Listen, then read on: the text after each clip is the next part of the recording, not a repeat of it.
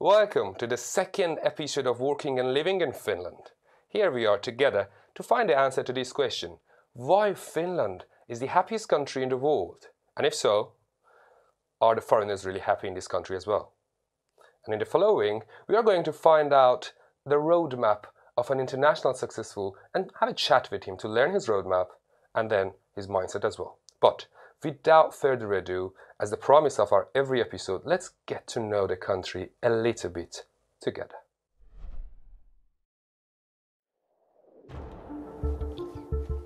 Oletko onnistunut omassa somekuplassasi välttymään tiedolta, että Suomessa on huutava pula hoiva-alan työntekijöistä? Me ei tänne mitään ulkkareita kaivata. Suomessa on ihan tarpeeksi omaakin työvoimaa.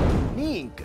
Sen lisäksi, että osa kotimaamme tallaajista ei ole halukas tekemään hoivatyötä sovituilla työehdoilla ja palkkatasolla, meillä ei vain yksinkertaisesti riitä osaavia tekijöitä tähän hommaan. Nyt tähän ilmeiseen ongelmaan on tulossa muutos, kun syksyllä 2020 Kuopioon saapui espanjalaisia terveydenhuollon ammattilaisia. Mi nombre es Cristina, soy española y soy auxiliar de enfermería. Y bueno, he venido a este bonito país a ofrecer mi trabajo y ofrecer mi tiempo para ayudar a los demás. Somos auxiliares de enfermería en España, entonces tenemos que estudiar el idioma, como es nuestro trabajo, las palabras en finés. Onko se helppo? On. Kiva kuulla. Kiva, kun oot mukana. Pero el trabajo en realidad no es ningún problema. Huomenta Jari. Nukuitko hyvin? Hauska tavata. Aina. Tuisti. Nuestras expectativas eran tener un trabajo en el que no estuvieses siempre temiendo que te van a echar, que es algo que ahora mismo en España pasa mucho. Creemos que aquí hay muchas más oportunidades, no solo de trabajo, sino de estudios para nosotros y para nuestra familia, tener una vida mejor de la que teníamos allí en España. Suomi on aina ollut ja tulee tulevaisuudessakin olemaan asuttu eri kansalaisuuden omaavista osaajista. On enemmän kuin luontevaa, että myös eri palveluammatit pystyvät vastaamaan moninaiseen kulttuuritaustaan. Pues las expectativas que tenemos aquí en un principio es quedarnos a vivir aquí en el país. Aquí nuestras expectativas eran estar todo el tiempo posible, estar en un lugar tranquilo y que nuestros hijos se adaptasen bien a los cambios. Y creo que va a ser un buen lugar para vivir con toda la familia. Ihan kiva, jos meikäläistäkin tulee joku joskus hoitamaan. Welcome back. So today, as you can see, Dr. Jennifer Paola has joined me, a person with strong opinions and a source reliable to discuss today's topic, as she is a researcher on Finland's happiness. Welcome to the show, Jennifer. Thank you. So the first thing first, would you please let us know why Finland is the happiest country in the world? Yes. So Finland is the happiest country in the world according to the World Happiness Report, which base its data on the country ladder, which ask respondents to rate their lives according to how satisfied they are with their life at the present moment on a scale from 0 to 10. So is there any factors that we rely on to that they're going to answer? Is there any specific factors for that? That is the simple question that is asked to respondents, and that's where we get the ranking from. But then researchers try to explain the difference in the ranking, why a country ranks so high or so low in the ranks. And they usually explain that by looking at different factors according to which the country is ranked. They are, for example, the gross domestic product, so income, healthy life expectancy, generosity, the social support that people have in a country, and also freedom and trust. So if I want to wrap it up again, it is based on, because then I have to get it out also, based on healthy life expectancy, which means like... Which means longevity. So how long... Even you got even harder. Now I'm even more... Longevity. So like how long people are expected to live with in good condition, with a good quality of life. So for example, that's why then we see people even when they are 80 years old or even higher, they ride a bicycle. There in the you go. street. That's a perfect example. Yes. Then it is the income that they have, the trust that they have in the country, also the social support. Social support that they get. How many people do you feel that do you have like one or a few close people you feel you can rely on? And then what was the other one?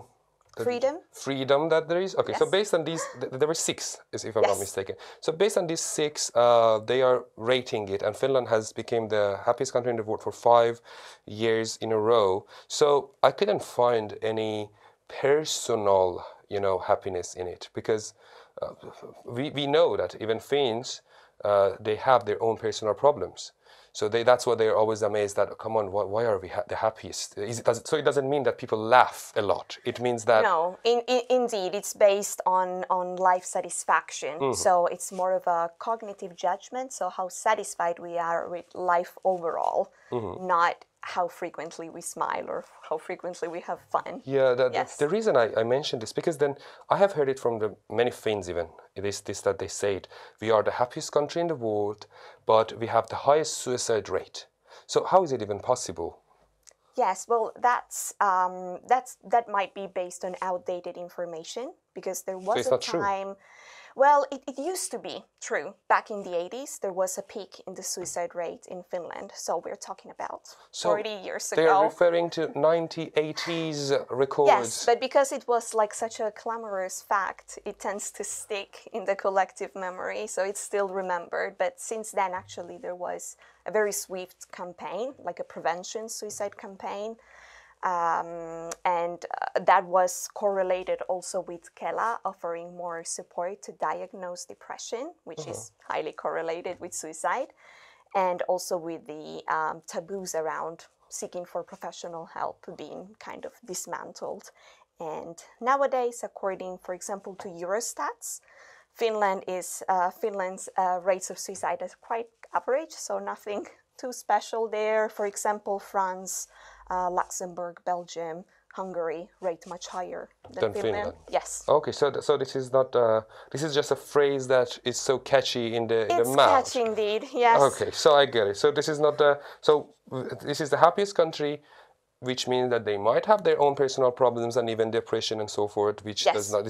It's just the fact that they're satisfied with their lives, and the fact that this suicide rate is no more a fact, but it's an outdated... Yes. What is a fact and what is still relevant is the rates of depression, which continues to be high.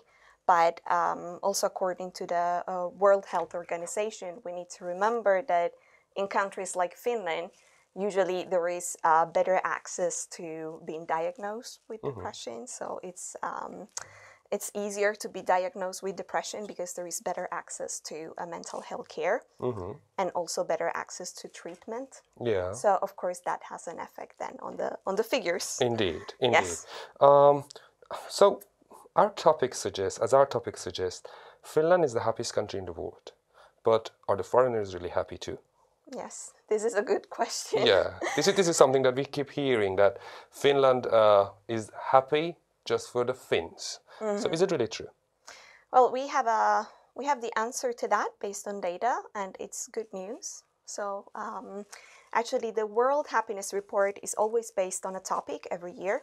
And in 2018, the topic was happiness and migration. Okay. So we have data based on which we can answer this question. And the good news is that the people who are born locally are as happy usually as the people who are migrants. In Finland? In Finland and in general, in every country. Okay, so these records were also putting the migrants in when they said the they are included in the sample. I see. Yes, and so we know that Finland ranks high in the happiness of people born locally as well as in its migrants. I see. So congratulations, the fellow migrants. We are among the happiest people in the world as well. But we have asked some fellow young lads about this question. What is happiness to you? Let's go and watch it together, and then we will come back with Jennifer to talk about it. For me, happiness, it is to feel comfortable and to feel when you are full of energy and ideas and all things are in the right places. Happiness to me is safety and security and my pet cat. Happiness to me is having a purpose-driven life and knowing that you have family and friends who love and support you in your life and what you go through, and knowing that is the best thing that makes me happy. Happiness to me is self-reliance, professional success, and having a strong support system in family and friends.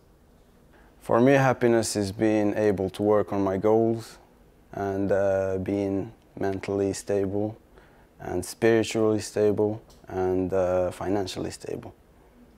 Happiness to me is being able to spend time with my nieces and nephew and being able to spend time with my family and friends.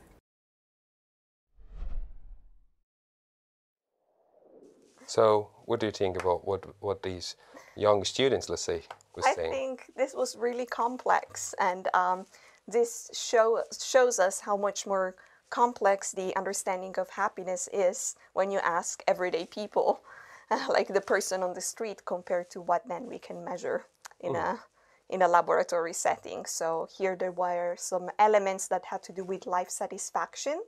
So like the person mentioning, for example, like their life circumstances and the possibility to progress in their career.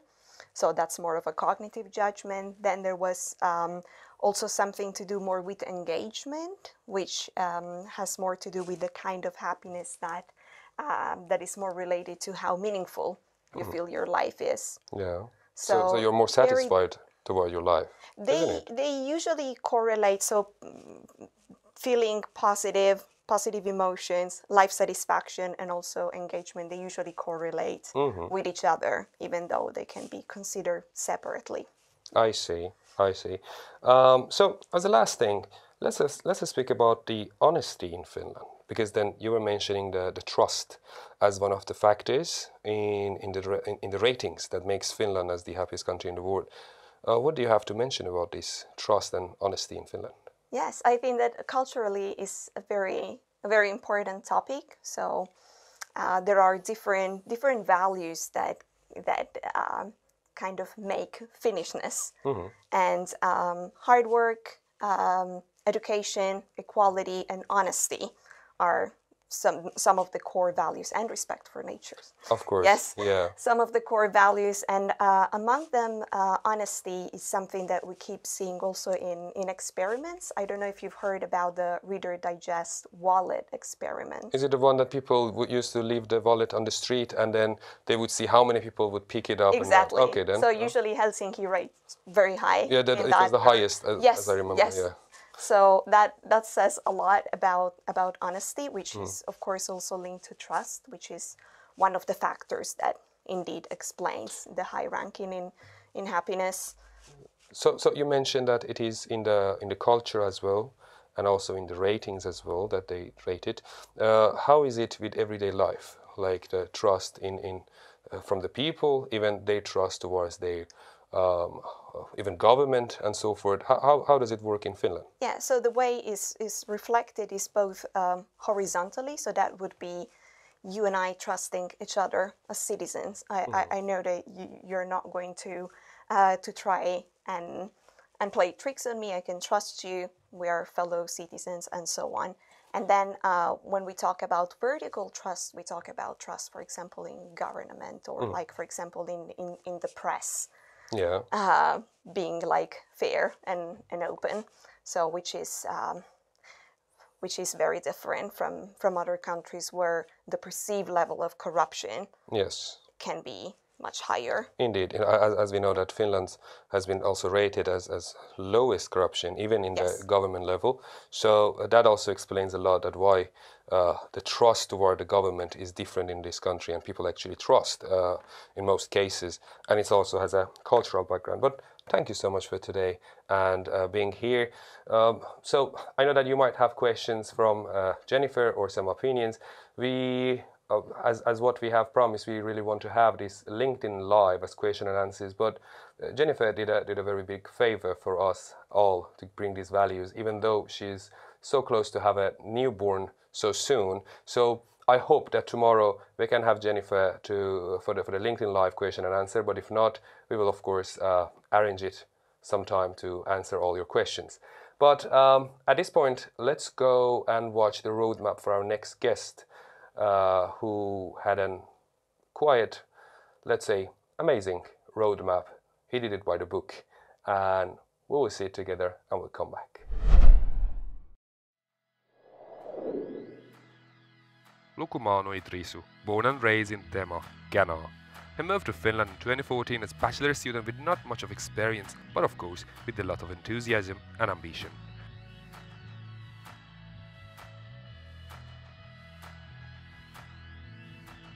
He had one mission in the beginning when he was a student, which was to survive and build his life in Finland brick by the book. In order to survive the first few years until he gets his bachelor degree, he worked as a cleaner. But this young boy from Ghana already knew his days would come sooner or later. After his studies were over, he began learning the Finnish language, and then he was able to land his first job after getting many sorry or thank yous when applying for different positions. But Lukumanu was not here to give up, and he got his first job at Vaasa University of Applied Sciences as an intern, and another internship after that in Vaasa Chamber of Commerce to work for them in 7 months. But that was not enough, as he had the fancy to pursue master's studies, so then he could reach up to his ambitious dreams. Today, he is working as a trainee in the company he used to clean for 3 years, this time as HR trainee and soon as HR specialist with his qualities. But that is not the only thing that he does, but also having a workshop on how students and job seekers can maximize their chances of landing jobs. There is nothing like tiredness if you need to survive. Therefore, keep up with this drive to thrive, and in the end, it will be worth the sacrifice.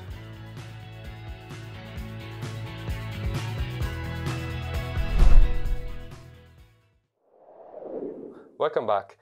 Usually we have the guest here with me, but today I am in Helsinki taking this episode for you here, but my guest is in Vaasa. Therefore I asked my colleague Yasmin to interview him on behalf of me. So here is the stage yours, Yasmin. We are eager to hear Iddrisu's comments.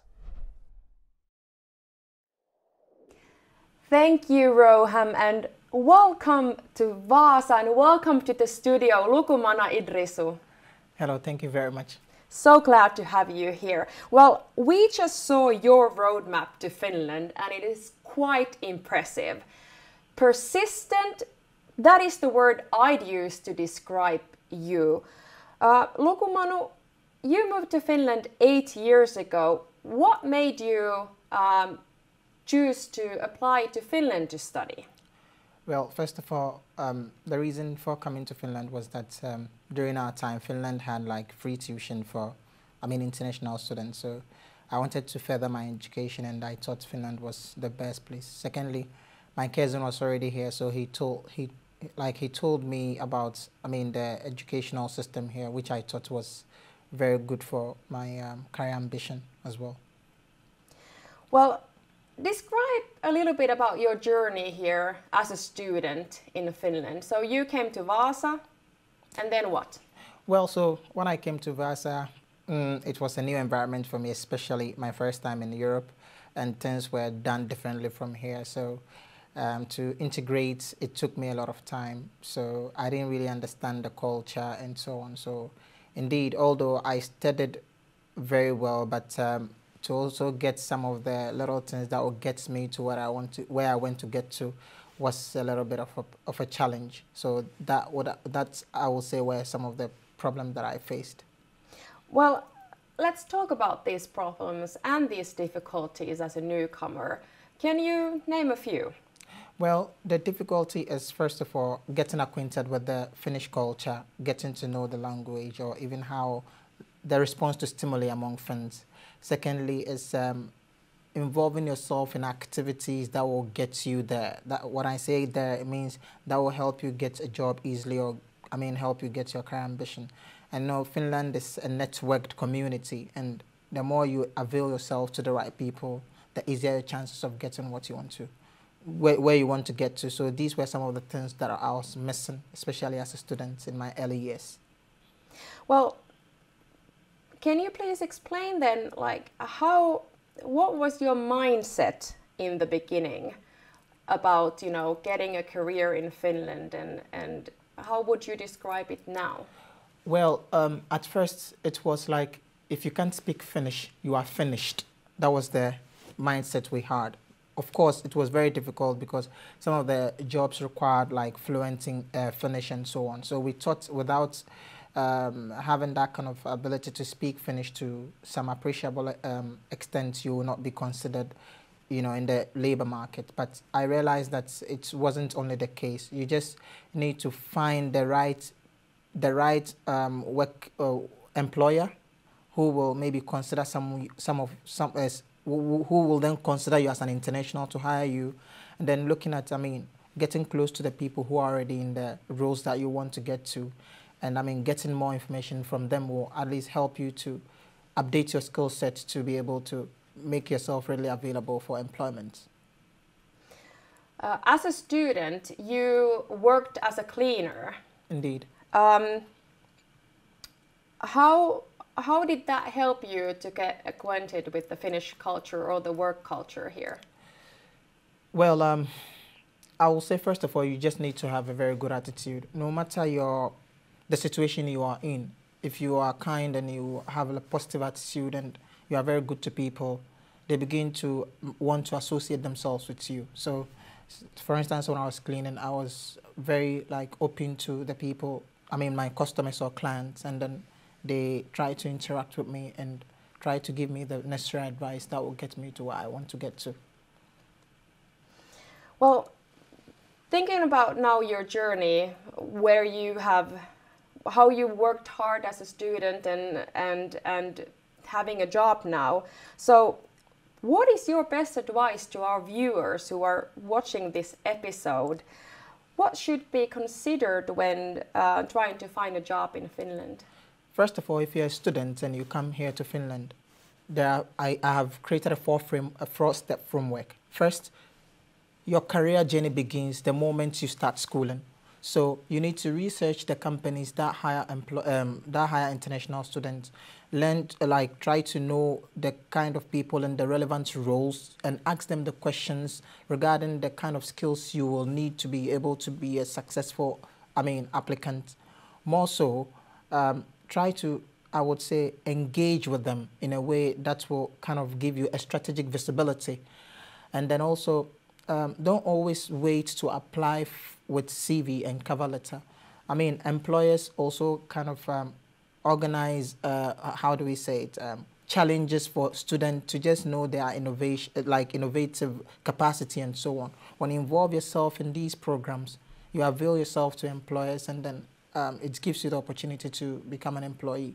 And also involve yourself in mentorship activities, which will then, get you closer to the right people who are in the industry to mentor you, and then also even vouch for you to get a job that you want. Well, if we are now thinking about those international students, for example, who are in Finland right now and are having difficulties finding a job and finding an employer who has these mentorship programs, and they are losing their hope, what would you say to them? How to overcome the difficulties as a newcomer? First, I will always say it's the mindset. You must know that disappointment or rejections are part of life. So first, turn the rejection to redirection, then no, turn it to next opportunity. Then begin to work on yourself. Which skills do I need? And then ask the right questions from the right people who are already in the roles and in the companies of your interest. Secondly, try to validate your value. For instance, if you want to work as a salesperson, don't only wait to apply with a CV. if you have a company of your interest, begin to kind of try to know who their customers are. You can call their customers and ask them about feedback about the company, okay? And then you can create an analysis deck and then present it to the sales manager. It tells the sales manager that you have a value.